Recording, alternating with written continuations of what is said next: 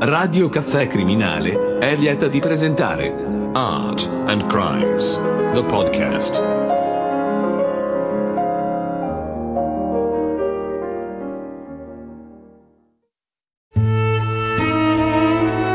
Adolfo Morini, notaio a Perugia nel 1904, pubblicò un memoriale che resta il documento più completo e importante sulla scoperta della biga etrusca di Monteleone di Spoleto.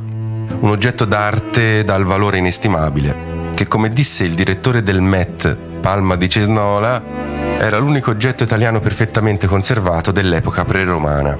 Esposto dal 2007 nelle nuove sale fastose progettate per ospitare i reperti etruschi e romani del Met di New York, essa campeggia come pezzo principe.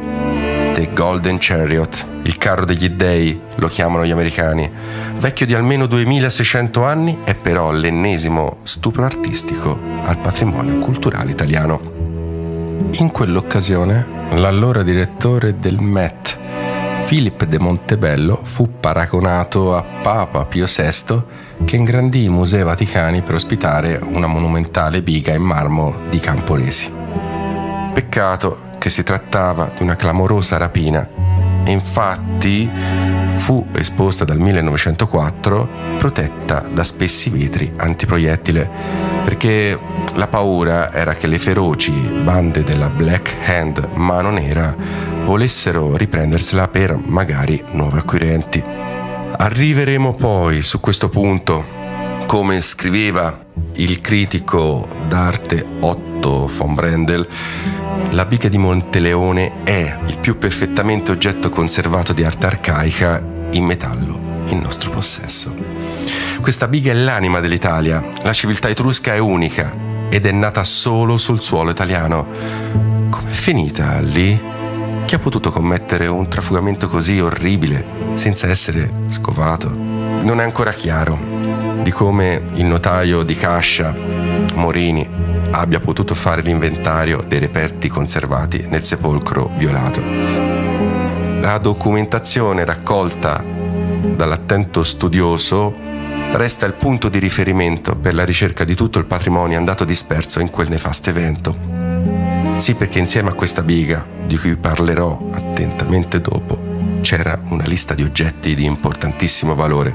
Ognuno di questi meriterebbe un podcast, ma parlo di patere di bronzo, non in ceramica, crateri di bronzo, tripodi, lucerne, olle, cantaroi, spade, spiedi, armature. È una lista lunghissima, tutti oggetti in metallo, compresi aquile, cani e arieti lunghi 15 cm. Insomma, un tesoro immenso in metallo di cui si è fatta man bassa, mentre normalmente nei musei archeologici italiani sono in mostra cocci, coccetti e tanta ceramica. La ricca tomba era sita a Colle del Capitano, presso Monteleone di Spoleto. Era di forma ovale e nel centro era posta la biga volta col timone a oriente. Era il pezzo più esclusivo. Lo scopritore fu un certo Giuseppe Vannozzi, che in un gelido mattino del febbraio 1902 stava costruendo la sua casa nelle vicinanze. Fu proprio Morini a dare notizia per primo della sua scoperta nel luglio dello stesso anno. È lui a parlare di uno splendido cisium in metallo dorato e adorno di figure in rilievo. Cisium era il termine latino per carro o cocchio. Un'intervista fonoregistrata del 59 confermò successivamente che tutti gli oggetti furono venduti a peso al rigattiere di Norcia Benedetto Petrangeli per la cifra irrisoria di 950 lire. Nel 1903 la biga aveva già preso la via dell'America.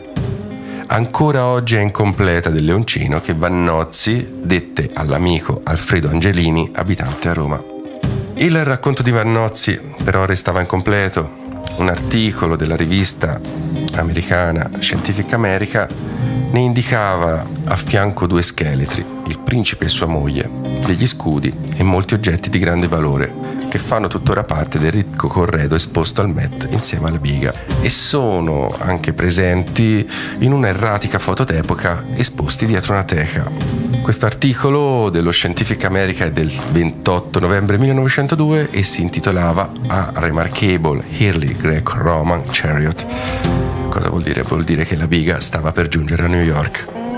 Ormai non si poteva già fare più niente. L'oggetto, la BIGA di Monteleone, è qualcosa di meraviglioso.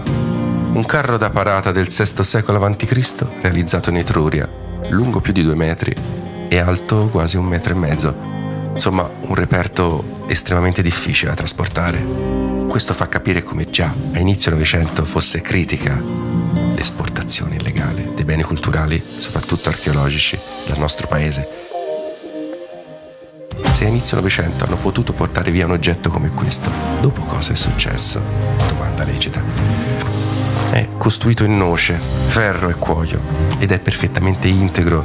È decorato in bronzo dorato a sbalzo, presenta intarsi in avorio, raffigura le vicende dell'Iliade con Achille in apoteosi insieme alla dea Teti. Insomma, è qualcosa di inimitabile, di unico, che in Italia non si trova da nessuna parte. Entrambi, Teti e Achille, sono raffigurati secondo l'iconografia omerica. Sono entrambi separati da uno scudo bilobato con elmo corinzio e protomediariete. 2 uccelli rapaci volano su un cerbiatto ucciso. Il timone ha una protome di cinghiale, mentre al termine presenta una testa di uccello. Il gioco per l'attacco dei cavalli ha 2 anse che terminano con teste di serpenti. Il mozzo termina con testa di leone, un capolavoro assoluto acquisito illegalmente dal Met nel 1903, come per l'atleta di Fano di Lesippo. Una sua copia è a Monteleone di Spoleto. Sul pannello anteriore, come visto, Achille riceve dalla madre Teti elmo e scudo. Su un pannello laterale Achille lotta con re Memnone, mentre a terra giace l'amico di Achille, Antiloco. Il pannello di sinistra raffigura l'apoteosi in cielo di Achille. Sotto di lui giace Polissena, sacrificata in suo onore. Insomma, l'iconografia qui è perfettamente etrusca, mentre tutta la fattura della BIGA ha una forte influenza ionica. Più volte ho sottolineato il ruolo della criminalità organizzata nel trafugare beni archeologici al di là dell'Atlantico. Questo perché da oltre un secolo è radicata negli Stati Uniti e conta di una rete occulta formidabile. Spesso si va con la mente alle retrate dell'FBI per spezzare il traffico di droga, soprattutto alle immagini televisive che in pompa magna presentano il risultato di queste indagini. In realtà quello dell'archeologia è un business molto più antico e offre il vantaggio che la legge, non solo italiana, non considera un furto di quello che non si vede. I reperti archeologici, purtroppo, finché sono sottoterra o sotto il mare, non esistono. La droga, invece, deve essere prodotta e raffinata, ha sempre un elevato grado di tracciabilità. Nel podcast sul ratto di Europa ho lungamente parlato del rafforzamento di questo legame con gli Stati Uniti, della mafia siciliana, dopo la conquista alleata appunto della Sicilia nella Seconda Guerra Mondiale. Lo ripeto, grazie all'Achille Luciano la mafia facilitò enormemente la conquista della Sicilia da parte degli americani. Dappertutto accelerò la sconfitta dell'asse, favorendo diserzioni e tradimenti. Questa storia è risaputa. In 48 ore le truppe americane furono a Palermo. Al fine della guerra ci fu un secondo sbarco in Sicilia, lo ripeto, quello dei mafiosi americani di ritorno, che ebbero via libera all'espansione internazionale dopo la caduta del fascismo, che ne ostacolò moltissimo lo sviluppo in Sicilia. La lista del secondo sbarco sarebbe lunga.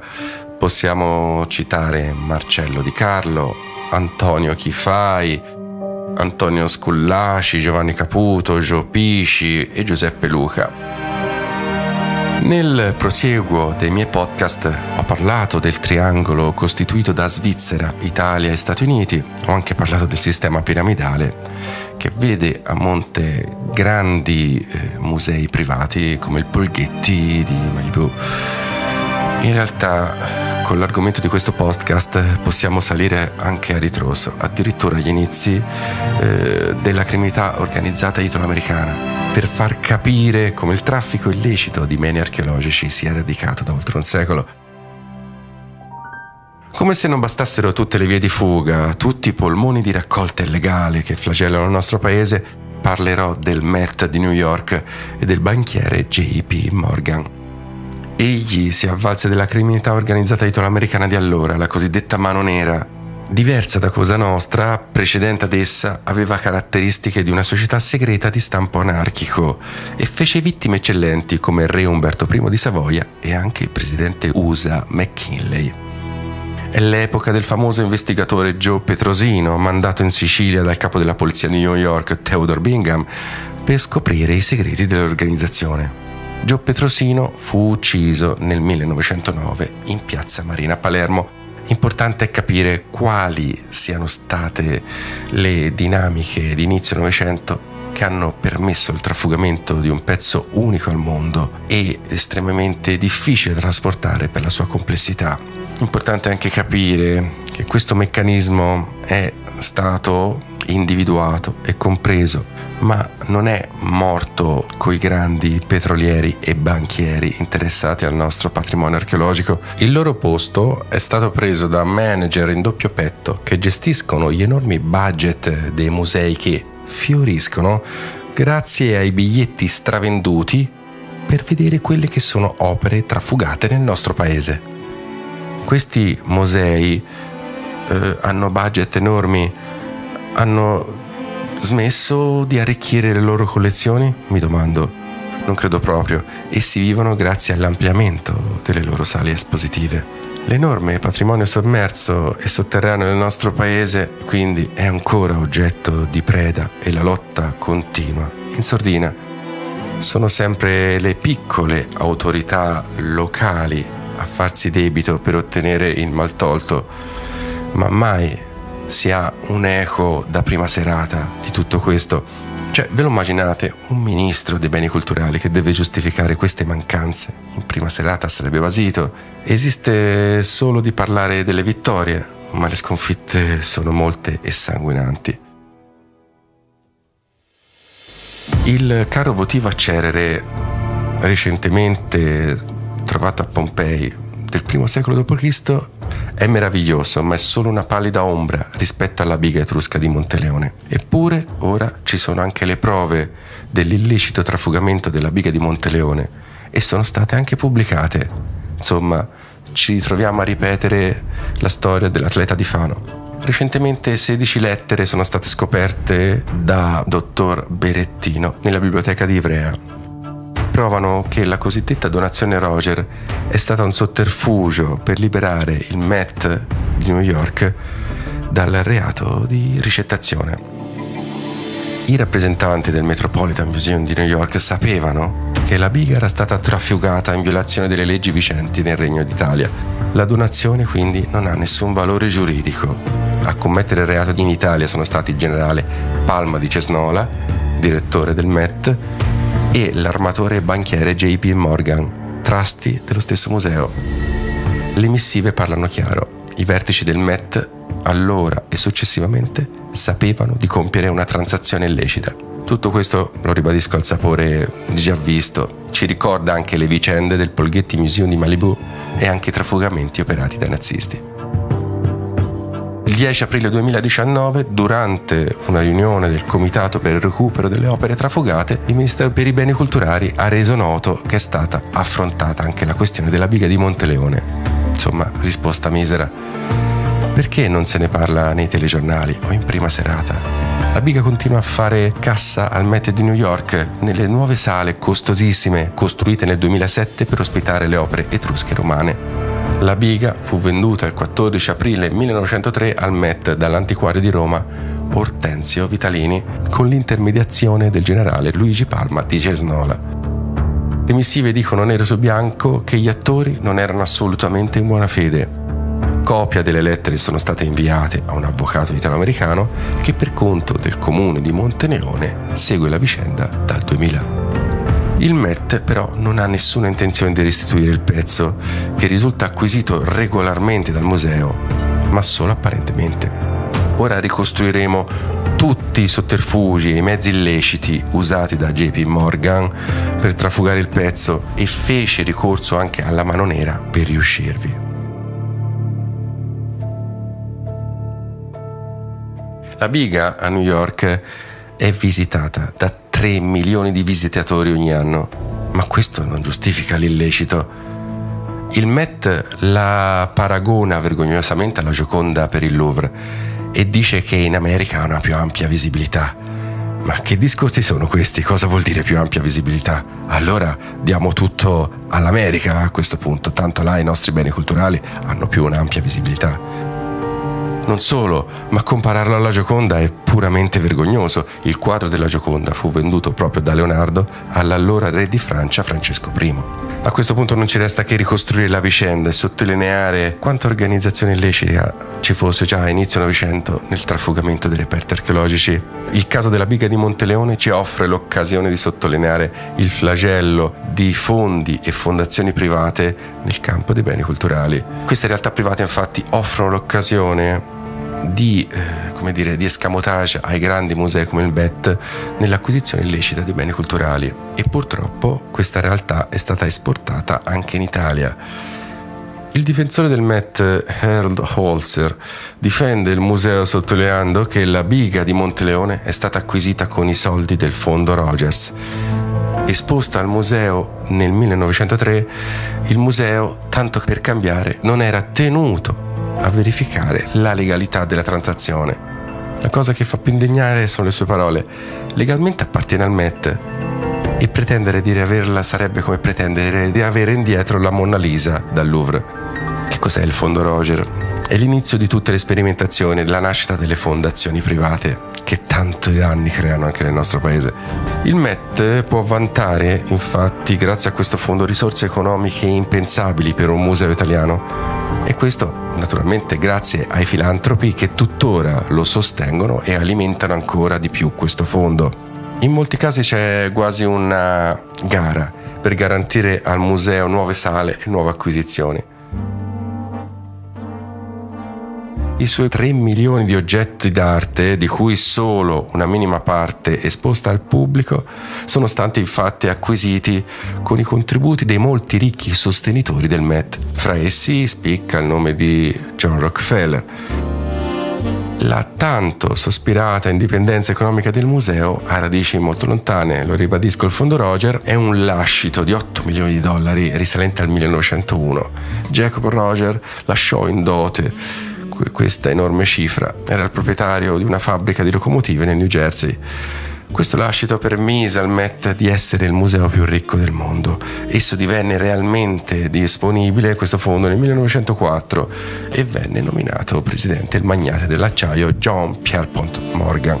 All'epoca era considerato l'uomo più ricco del mondo e utilizzò il denaro per rendere grande il Met e porre gli USA come potenza culturale e non solo militare in crescita allora. Lo ribadisco, l'arte era legittima al potere, già detto più volte. Fondi e fondazioni, oltre a permettere operazioni prive di tassazioni, sono dei veri e propri cuscinetti.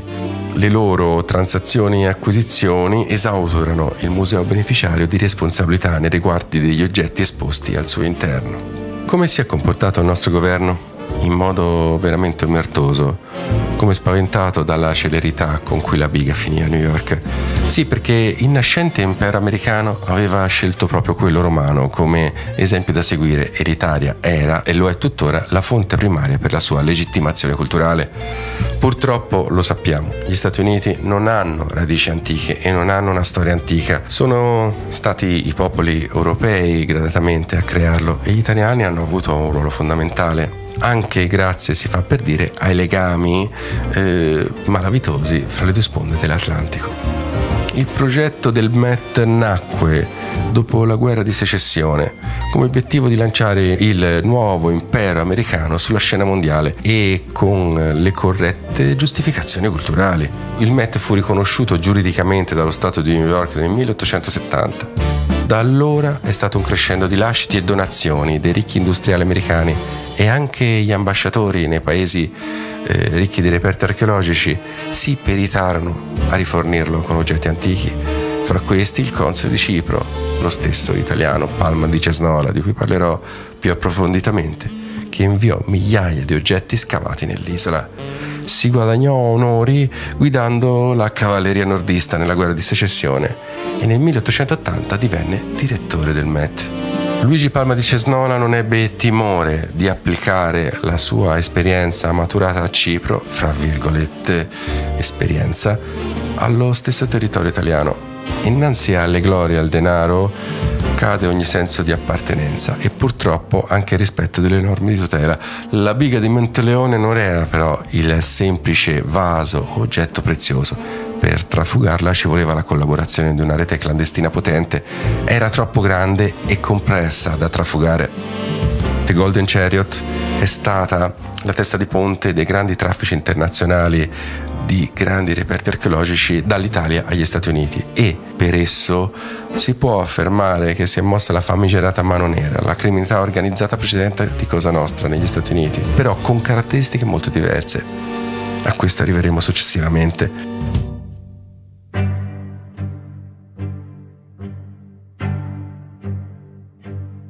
Il carro arrivò direttamente a New York dalla Francia, dentro alcune casse di frumento. Per fortuna al suo arrivo ci fu un notevole scalpore mediatico e, anche se troppo tardi, scatenò interrogazioni parlamentari in Italia. Da allora non si è più potuto averla indietro. Magra consolazione. Dopo una lunga battaglia legale, quando sarà esposta forzosamente nel 2007 al Met, la direzione ha dovuto ammettere di non possedere nessun documento che ne dimostrasse la lecita esportazione. Ma intanto è ancora lì. Tutti i nodi vengono al pettine. La biga è stata trafugata illegalmente e ora le recenti 16 missive trovate nella biblioteca di Ivrea ne suggellano la transazione illecita. Come per l'atleta di Fano, ormai è troppo tardi. Io mi chiedo, quante volte ancora dovremo chinare la testa? Ci volle il clamore dei giornali e dell'opposizione politica perché nel 1907 il governo affidasse all'archeologo Angelo Pasqui un'accurata indagine della tomba della biga nella zona del Colle del Capitano. Disegni e planimetrie depositate presso gli archivi del Museo Archeologico di Firenze confluirono in una relazione solo nel 1904 a cura di Angelo Minto. Questo ritardo evidenzia la reticenza riguardo a una vicenda che da subito ha molti punti oscuri. Insomma, ancora una volta è stato il clamore dei giornali ad aprire i riflettori, e in questo caso ci troviamo a ripetere la stessa cosa che abbiamo visto per i bronzi di Riace. Un clamore che, insomma, ha permesso almeno di esporre i 2 bronzi al museo di Riace. Il clamore dei giornali e dei media è importantissimo ed è importante quindi continuare a parlare di queste cose. Il silenzio non fa altro che aumentare l'illecito. Attorno al Colle del Capitano esisteva una comunità etrusca di notevoli proporzioni, risalente all'età del bronzo addirittura, oltre 1000 anni a.C., e prosperò fino al VI secolo a.C. La biga restava il più bello e importante reperto etrusco della zona, se non dell'Italia e del mondo intero. Resta un mistero l'identità del condottiero e di sua moglie sepolti con essa. Come più volte ho già detto, però, non amo la parola mistero. Tutto questo al sentore di omertà. Aver tralasciato di scoprire l'identità del principe della biga ha fatto sì che non fosse giocata una carta importante nella battaglia legale contro il Met. Come dire, l'omertà è continuata nel corso degli anni. Il proprietario era sicuramente un principe che usava un carro così splendido e delicato solo nelle parate pubbliche. Forse veniva da lontano e non era etrusco, ma giunto lì per stipulare alleanze. Non ci sono tracce di una città nella zona di Colle del Capitano, ecco, questa è una cosa certa. Aver omesso tutti questi approfondimenti e pubblicato tardivamente le indagini dell'archeologo Pasqui rivela chiaramente un intento omertoso a tutti i livelli. Non bastano solo le disponibilità economiche, solo una fitta rete clandestina nel corso degli anni e la possibilità di trasportare illecitamente un oggetto via come questo. Solo nel 2004, con l'incarico all'avvocato Tito Mazzetta, decisa dall'unico sindaco di Monteleone, si è avuta l'ingiunzione di restituzione della biga al Met di New York. Dal 1902, epoca di relazione del notaio Morini, sul giornale d'Italia, sul rinvenimento e vendita illecita a rigattiere di Norcia Benedetto Pietrangeli, c'è stata sempre l'omertà più assoluta. Sin dal 1902 non c'è mai stata nessuna richiesta di restituzione da parte dello Stato italiano, cioè non può essere il solo sindaco di Monteleone a supportarsi questo carico, deve essere naturalmente lo Stato italiano, deve essere Roma a muoversi. Come mai? Perché nessun ministro ha mai spiegato in 100 anni questa mancanza? L'azione di restituzione appartiene allo Stato italiano e non alla sola municipalità di Monteleone. Come possono da sole Fano, Riace, Monteleone ottenere indietro il maltolto? Nonostante l'appello alla Convenzione della Valletta del 1992 per la tutela dell'eredità archeologica e al Trattato Stati Uniti-Italia contro il contrabbando dei reperti antichi, la direzione del Met ha infatti risposto che per 100 anni è stato nei depositi del museo, non c'è stata nessuna richiesta formale del governo italiano e quindi ogni richiesta ora è futile. A differenza dell'atleta di Fano, il cui tragitto negli Stati Uniti ha molti punti scuri, in questo caso possiamo ricostruire con chiarezza la strada che lo ha portato da Roma e poi a New York. Al rigattiere Petrangeli si affiancava un personaggio di certo livello, competente in oggetti d'arte, Regoli. Costui comprese l'importanza del ritrovamento. Ecco, attenzione, spesso c'è la giustificazione che chi trova per primo la biga è un ignorante. No, non è vero. Queste sono giustificazioni per commettere gli illeciti, non è vero. Ci sono molte persone competenti a tutti i livelli nel nostro paese e da secoli. Ci sono molti studiosi. Anche in questo caso, a inizio Novecento, tutto dimostra che da subito si sapeva il valore della biga. Si è volutamente voluto commettere un illecito. La prima vendita fu effettuata il 23 marzo 1902. Da una lamina portata a Roma, Regoli comprese appunto l'importanza della biga. Di notte fu portata a Norcia, transitando entro Cascia. Che l'azione fosse fraudolenta si desume dal fatto che fu fatta sostare a Norcia per un mese. Sicuramente c'era già un compratore facoltoso che sapeva come piazzare la biga. Nel podcast del Ratto di Europa ho menzionato quanto sia una costante della criminalità organizzata fare scempio e trafugare il bene culturale. Qui lo Stato è più debole e facilmente attaccabile.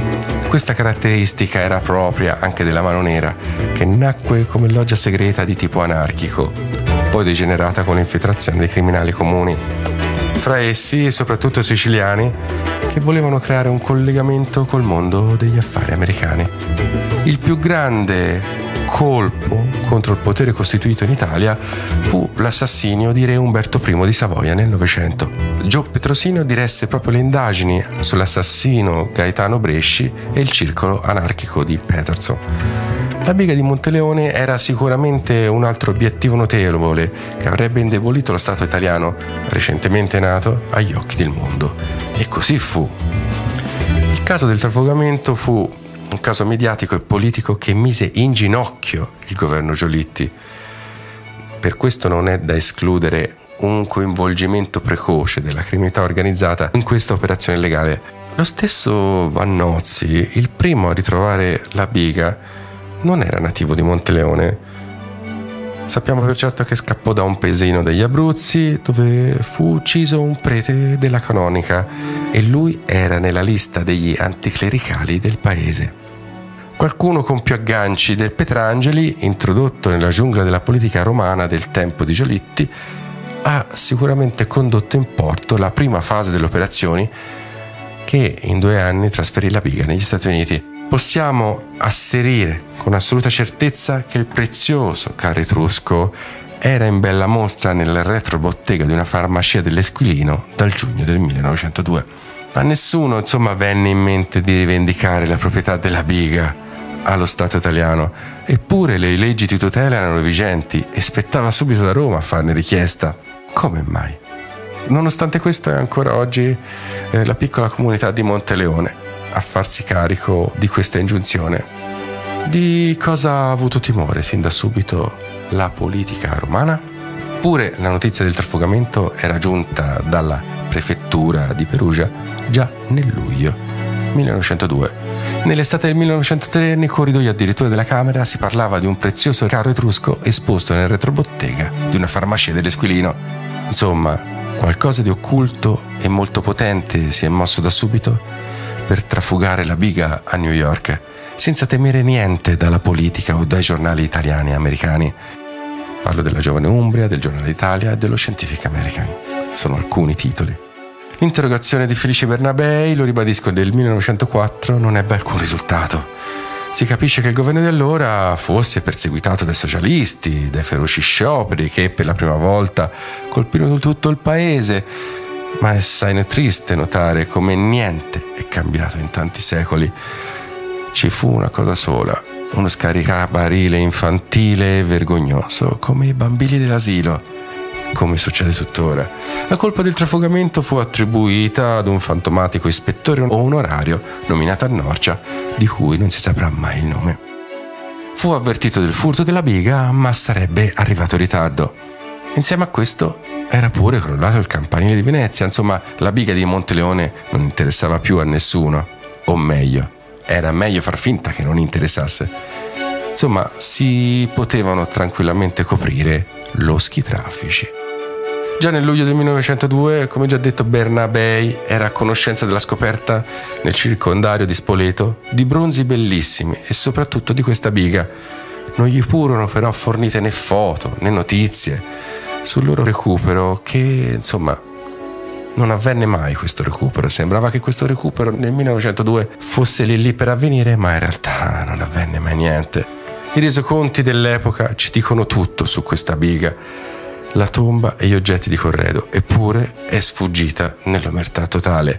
La biga compare provvista di foto e prospetti sul periodico di New York, appunto Scientific American, nel 1903. Solo allora il generale Luigi Palma di Cesnola, direttore allora del Met, sapeva che era in vendita a Parigi. Insomma, roba da far venire i brividi. È a Parigi che entra in gioco il barone ladro John Pierre Morgan. Però lo ribadisco, solo una società clandestina come la Mano Nera può aver da subito orchestrato tutti i movimenti della biga, nonostante carabinieri, ministero e prefetto di Perugia ne fossero ben a conoscenza da subito, da luglio 1902, e sembra in procinto di essere recuperata. JP Morgan guidava un impero industriale e finanziario. Insomma, sembra molto simile alla figura di Goering. È più forte di me, scusate. Era l'uomo più ricco e potente del mondo e un abile speculatore. Salvò l'intero sistema bancario americano con abili operazioni. Si poteva fare qualcosa contro di lui? Sì. Agì per comprare la biga quando ormai era trafugata. Fu colpito dalla notizia dell'interrogazione parlamentare di Felice Bernabei al ministro Orlando, che risponde addossando, come già detto, la colpa a un fantomatico ispettore onorario di zona. Insomma, John Pierre Morgan fu esterefatto dal comportamento infantile e penoso dei nostri politici e insomma gli fece comprendere quanto fosse debole il sistema di tutela italiano e capì che era giunto il momento di agire. La stampa anglosassone era molto attenta ai furti d'opere d'arte e soprattutto dei reperti archeologici allora, perché molti già allora arrivavano ai grandi musei d'oltreatlantico. La mafia siciliana della prima ora, prima di un ingrandimento oltreoceano, oltre alla cointeressenza sulle pompe funebri e cimiteri, oltre alla droga, al ricatto e alla prostituzione, ebbe nel racket degli oggetti sacri un importante larvale business. Attenzione, questo è un punto importante.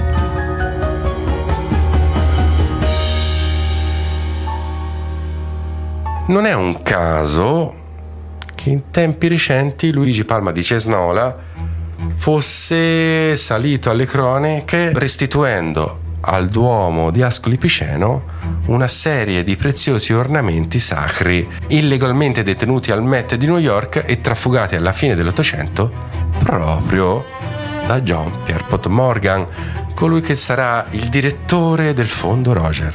Vi rendete conto chi è andato a dirigere il fondo Roger? Fu allora che il pirata comprese però che gli oggetti sacri hanno tuttora troppa influenza sull'emotività e sono tuttora difficilmente trafugabili nonostante la collaborazione della mafia italoamericana. L'archeologia invece, questo intuì Morgan, appartiene a un ambito pagano, precristiano, insomma non muove i cuori delle persone. Insomma sembra quasi più illecito poterla trafugare. questo furfante Morgan prese il posto di Cesnola poi anche alla direzione del Met nel 1904. Da allora si sono aperte le porte per un traffico internazionale illecito senza sosta. Come se non bastasse, appunto, diventò anche presidente dell'immenso lascito Rogers, della fondazione Roger, tralasciando gli scandali dei falsi esposti al museo, che non è la mia materia. Con questo immenso patrimonio e con gli agganci con la mafia italoamericana, Morgan capì l'importanza di trafugare la biga di Monteleone, The Golden Chariot. Quando J.P. Morgan è nominato presidente del Met di New York, la biga è esposta già da un anno e lui ne è l'autore del trafugamento. Però, lo ribadisco, non ha agito da solo. Va bene, un ispettore per le antichità ha tradito il suo mandato. Va bene. La biga però è stata esposta a Norcia anche per breve tempo, poi è stata esposta a Roma in una farmacia sull'Esquilino per molto tempo e visitata da molte persone. Insomma, tutti sapevano di lei in Italia, anche al Ministero della Pubblica Istruzione, e le leggi di tutela c'erano, ma non si è fatto niente per fermare il suo espatrio. Nell'autunno del 1903 era già nei forzieri del Crédit Lyonnais, la banca di riferimento di J.P. Morgan a Parigi. Lì poteva ufficialmente e formalmente acquistarla da un antiquario, trattando il prezzo a 250.000 lire di allora. Questo però, attenzione, è la versione ufficiale dei fatti. Sin dall'estate del 1903, sin dall'Italia, quando la biga era esposta a Roma, sull'Esquilino, Morgan ha potuto orchestrare il suo trafugamento negli Stati Uniti. Lui trascorreva a Roma lunghi periodi per acquistare reperti archeologici di contrabbando e avere molti contatti ivi con falsari e contrabbandieri. Questa cosa è importante dirla, perché poi è continuata nel corso degli anni. Gli alloggiamenti estivi dei rappresentanti del Polghetti in Calabria e compagnia bella, le vacanze, sono solo preludio a qualcosa di illecito. Dobbiamo capire questo. Fu lui, sin da Roma, ad accollarsi l'onere del trasferimento fino a Parigi e poi dal porto di Le Havre in Francia a New York con l'aiuto occulto, appunto, ribadisco, della mano nera. Solo così il pirata Morgan poteva evitare l'interrogazione di Bernabei, uno scatto d'orgoglio del governo Giolitti e soprattutto il grande clamore che i giornali socialisti dettero alla cosa. L'indignazione popolare era infatti molto alta. Morgan temeva moltissimo il giudizio dei giornali e ancora oggi sono i giornali e la pubblica informazione che riesce a muovere i sentimenti e a fare qualcosa. Per questo la divulgazione è così importante. Scelse l'assoluta discrezione Morgan, mettendo a tacere le autorità italiane con grandi azioni di mecenatismo. Fece una serie di operazioni immobiliari sul Nagianicolo di colossali proporzioni, garantì un'adeguata sistemazione all'American Academy in Rome. Ormai la biga era perduta per sempre, ma non solo. L'Etruria è stata trafugata, saccheggiata ovunque e buona parte della preda si trova al Met di New York. Il più grande museo etrusco è al Met di New York, non è in Italia. Nel podcast sugli scavi clandestini e tombaroli in Etruria vi ho parlato dei cugini Riccardi. Tramite costoro si procurarono la biga e l'esposero appunto nella farmacia sull'Esquilino. Il pirata Morgan si è servito di personaggi come questi per depredare in lungo e largo l'Etruria. Buona parte di questa preda, lo ribadisco, si trova al Met di New York. Ve la immaginate una puntata di Alberto Angela in prima serata che visitasse tutti questi reperti archeologici? State tranquilli, non la vedrete mai su nessun canale. Non dimentichiamo che insieme alla biga sono esposti, lo ribadisco, in moltissimi e rari reperti etruschi, armature, statue in bronzo, gioielli di varie dimensioni e colori, monili, bracciali, collane, orecchini, roba che in Toscana ci sogniamo e che viene da una tomba del V secolo a.C. di una località imprecisata in Toscana. Ancora una volta si ripete il sistema piramidale che vede i guadagni crescere mano a mano che si sale nella catena di appropriazione indebita dei reperti archeologici. I grandi musei stranieri che si sono accaparrati i nostri beni archeologici hanno infatti enormi introiti dalla loro esposizione, Per l'atleta di Fano abbiamo a che fare con la famiglia Ghetti. Per il terzo bronzo di Riace, lo Zeus lanciatore di fulmine, molto simile a quello di Capo Artemision, si è esposto a Atene. Abbiamo a che fare con la dinastia Bush. Ora per il carro di Monteleone, con l'impero bancario di JP Morgan. Quante volte dovremo abbassare la testa? Molti di noi pensano al film Quarto Potere, quando vi racconto di come il pirata Morgan ha potuto modificare i giornali per mascherare il suo illecito traffico. Questo è un indizio importante per fermare questi vertici. Non siamo più nell'epoca della carta stampata.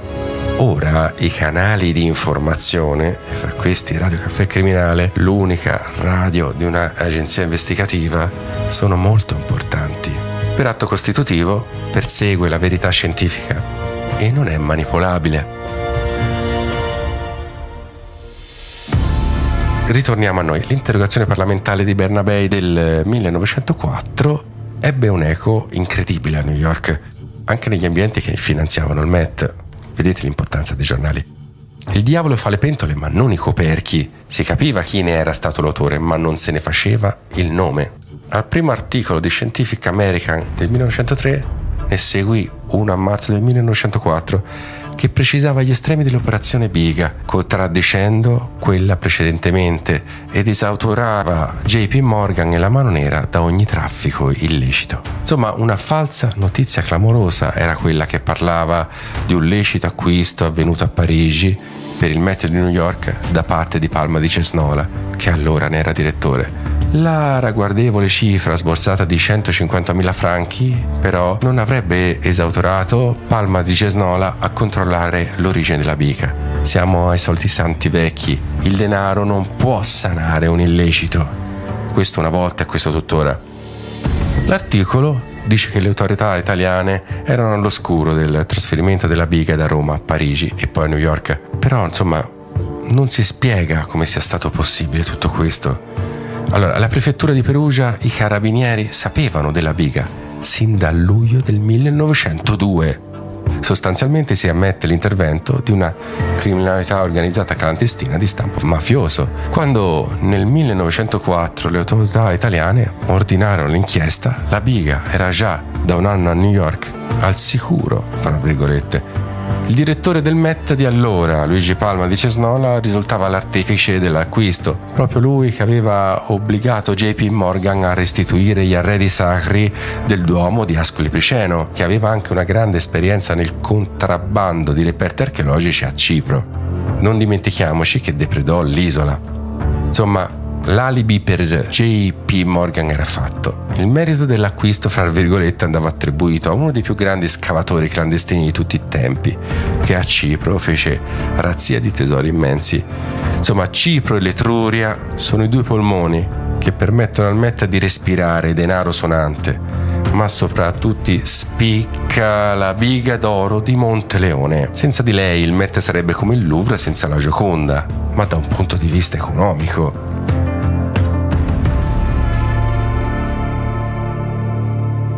Peccato appunto che tutta la storia della sua compravendita a Parigi da parte del pluridecorato generale di ottima famiglia nobiliare fosse la montatura che nascondeva i legami di JP Morgan con la mano nera in Italia e con influenti personaggi politici senza scrupoli. Perché questa cosa è importante e va detta? Perché da allora niente sarà più come prima. Il trafugamento dei reperti archeologici diverrà sempre più un business organico e strutturato di rilievo internazionale. L'ipotesi che JP Morgan avesse comprato la biga dai cugini Riccardi e che poi l'avessero, depredata, trafugata, non regge. Sì, i cugini Riccardi erano abilissimi trafficanti internazionali, non erano però in grado di gestire una patata bollente come questa. I controlli attuati dal ministro Orlando furono infatti stringenti e non solo, ma al corrente della biga erano anche, lo ribadisco, i carabinieri e la prefettura di Perugia, oltre che allo stesso Bernabei. Il venditore era lo stesso dei sacri fregi di Ascoli Piceno, che arrivarono a New York senza problemi. La polemica con Palma di Cesnola è successiva riguardo a questi fregi. Con la BIGA la posta in palio era molto più alta e il clima politico rovente. JP Morgan era coperto dalle sue operazioni immobiliari al Gianicolo, che tanto prestigio davano agli Stati Uniti e all'Italia, ma il ministro Orlando era incalzato dai socialisti, sapeva insomma quanto rischiava e voleva trovare la BIGA. Mise in campo l'esercito. L'esercito presidiava le vie di fuga verso Napoli, vicino a Roma. Era un porto Napoli molto gettonato per portare via la BIGA a New York. Chi aveva nascosto la BIGA nella farmacia sull'Esquilino fu un abile programmatore, ma anche molto sicuro di sé, dato che la espose al pubblico senza problemi. Si trattava delle stesse persone che avevano abilmente trafugato gli arredi sacri di Ascoli Piceno a New York. Sapevano come agire, non temevano nemmeno la sorveglianza dell'esercito. Costoro sapevano quale strada intraprendere e, in contraddizione con ogni logica, evitarono Napoli, anche se da lì partivano ogni giorno carichi di emigranti e di merci per New York. I cugini Riccardi non potevano portare a termine un'operazione mai vista prima. Ci voleva l'appoggio di una rete clandestina, lo ribadisco, internazionale, che sapeva gestire un carico come quello da Roma alla Francia e poi a New York. La via più congeniale in Italia era presidiata dall'esercito, ma stranamente i due passi che collegano Piazza dell'Esquilino alla stazione Termini erano perfettamente liberi. Tralasciamo il passaggio da Parigi, dato che lo specchietto per l'allodole fornito da Palma di Cesnola, che Ivy l'avrebbe comprata, rende il passaggio fumoso e comunque non importante. Porto di Le Havre in Normandia è il nodo da chiarire.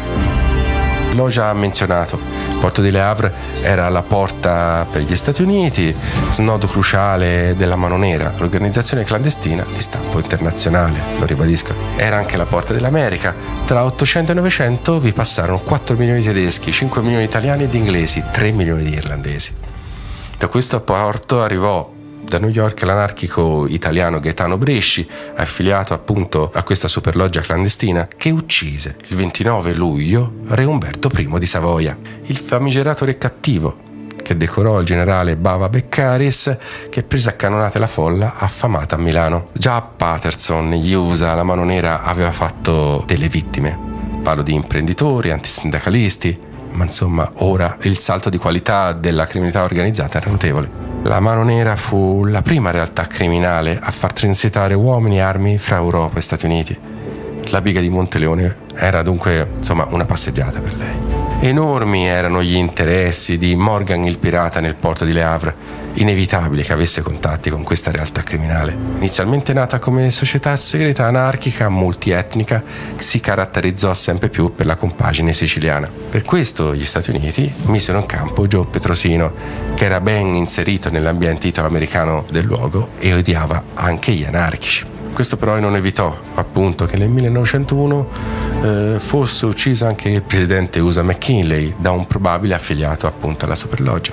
Mentre per la vicenda Ghietti dal 2005 la parola è passata ai tribunali, per la BIGA non risulta ancora niente agli atti, ma non cambia niente. Sia l'atleta vittorioso di Fano sia che la BIGA di Monteleone resteranno lì.